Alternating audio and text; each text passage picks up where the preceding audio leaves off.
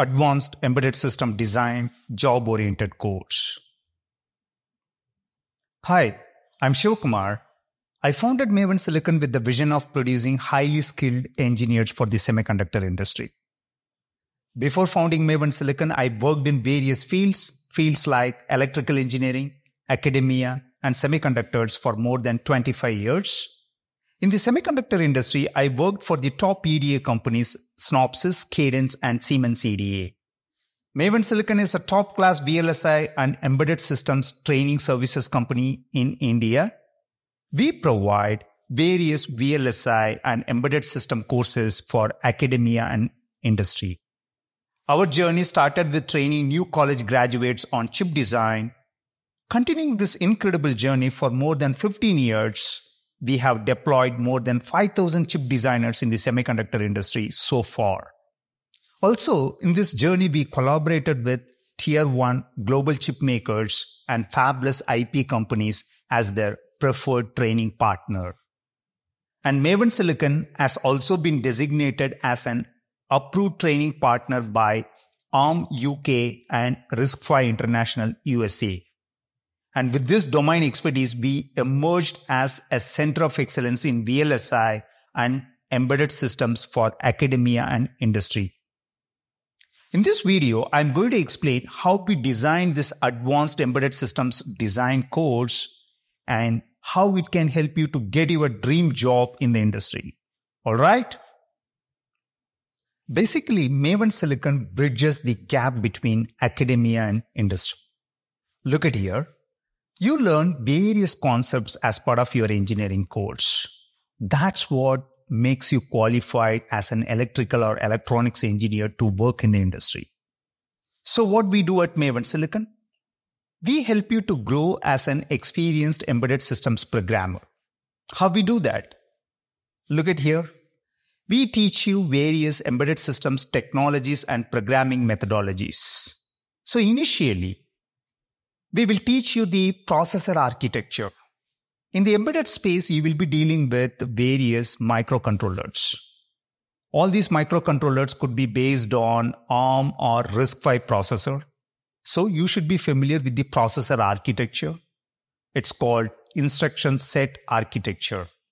You will understand everything about the processor. And then we will also make you familiar with interfaces and peripherals. To deal with microcontrollers, you should be familiar with interfaces like SPI, UART, I2C, GPIO.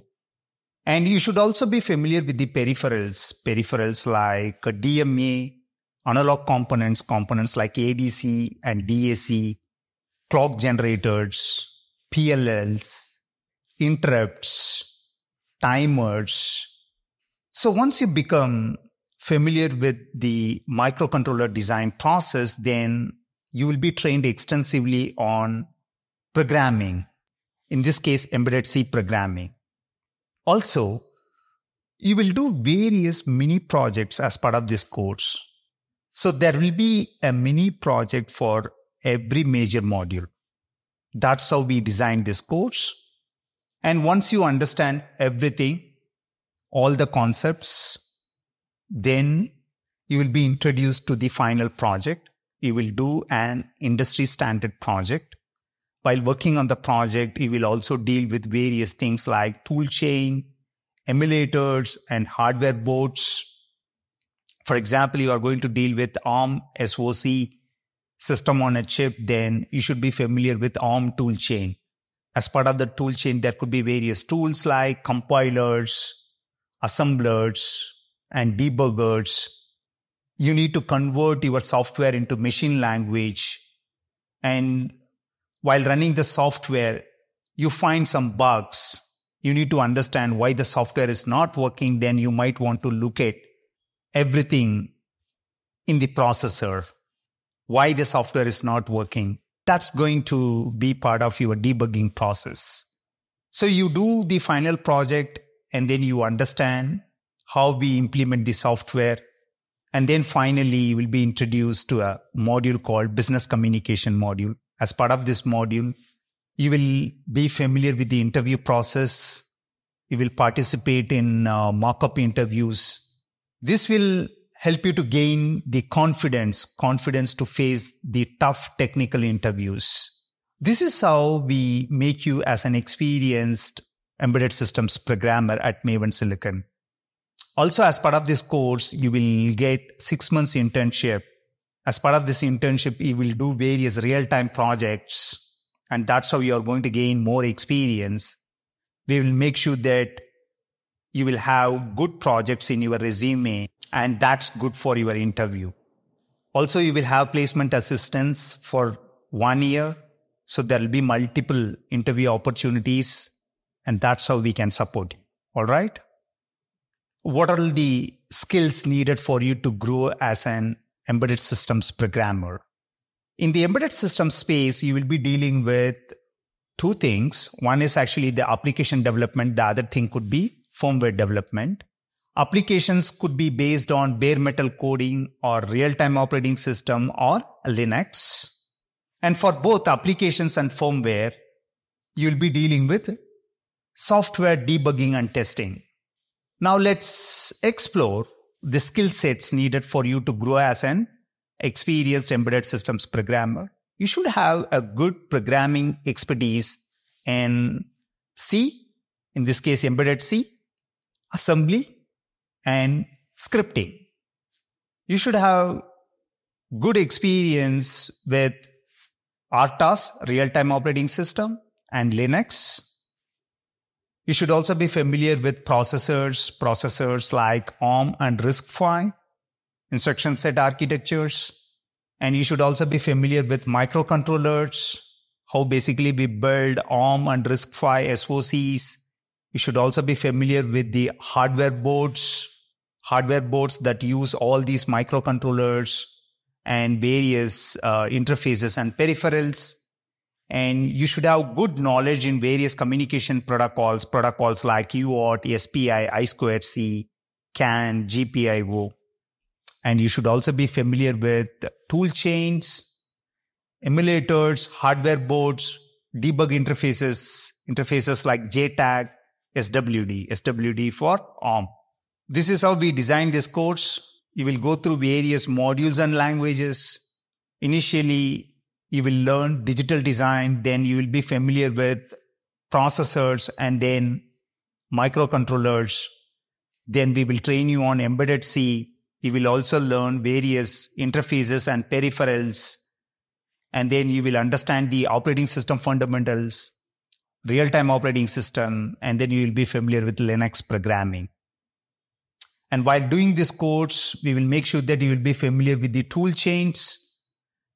If you are going to deal with the processors ARM and RISC-V, definitely you will be familiar with the tool chains, ARM tool chain and RISC-V tool chain. And you should be familiar with using build system, various compilers, make files, shell scripting, and you should be familiar with debug interfaces like JTAG, SWD, and you should be familiar with using debuggers like GDB. And you should know how to use the version control software like Git. And you should be familiar with Linux system calls and device drivers.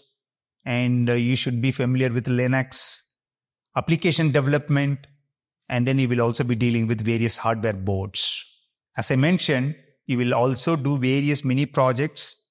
There will be mini project for every major module. So mini projects for embedded C, Linux programming, peripheral drivers, and there will be a final project based on ARM SoC, Linux, or IoT applications. And you will also deal with various real-time projects as part of your internship, real-time IoT applications for home automation, retail, factories, and warehouse automation. And there will be a special module. You will have exposure to advanced wireless protocols like Wi-Fi, Zigbee, Thread. And there will be interfaces like USB, PCIe, Ethernet. Industry experts will deliver this session. You will have this exposure, how to deal with various wireless protocols and advanced interfaces. And that's good for your long-term career. And as part of this course, you will also have business communication module. You'll be familiar with the soft skills. We will help you to improve your communication skill, interpersonal skills. And you will also be familiar with the interview process. We will take you through mock-up interview sessions. And that's how you gain confidence to face the tough technical interviews. Let's explore the project flow. While doing the final project, you will explore various things. How you deal with the spec. Initially, you need to understand the specification. As part of the specification, you need to understand the microcontroller.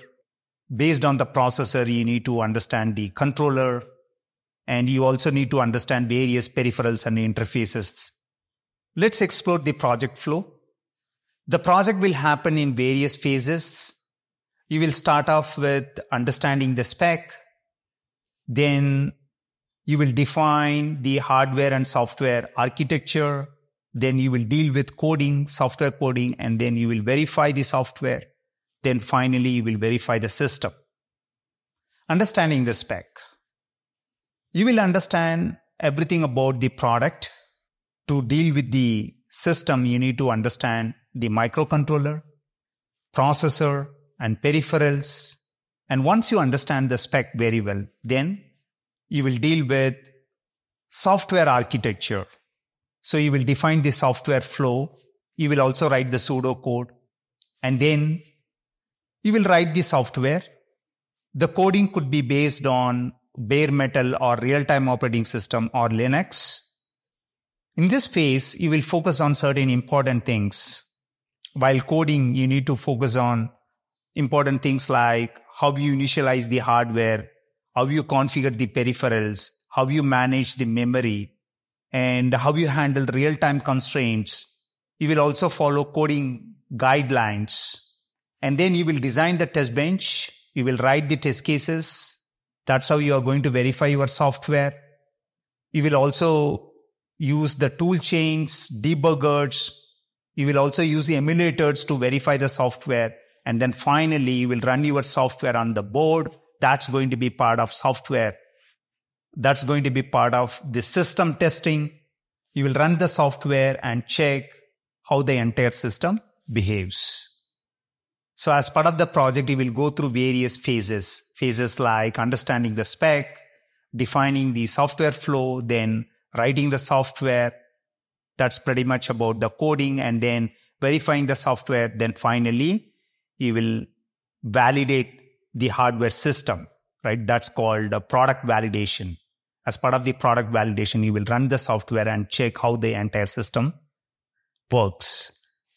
You will have plenty of opportunities. You can be part of various companies. You can be part of various industries like semiconductors, automotive, consumer, telecommunications, industrial automation, IoT, medical devices, aerospace and defense, industrial automation, robotics. There could be various roles like embedded system engineer, firmware developer, or hardware software co-design engineer. All right. Some testimonials for your reference.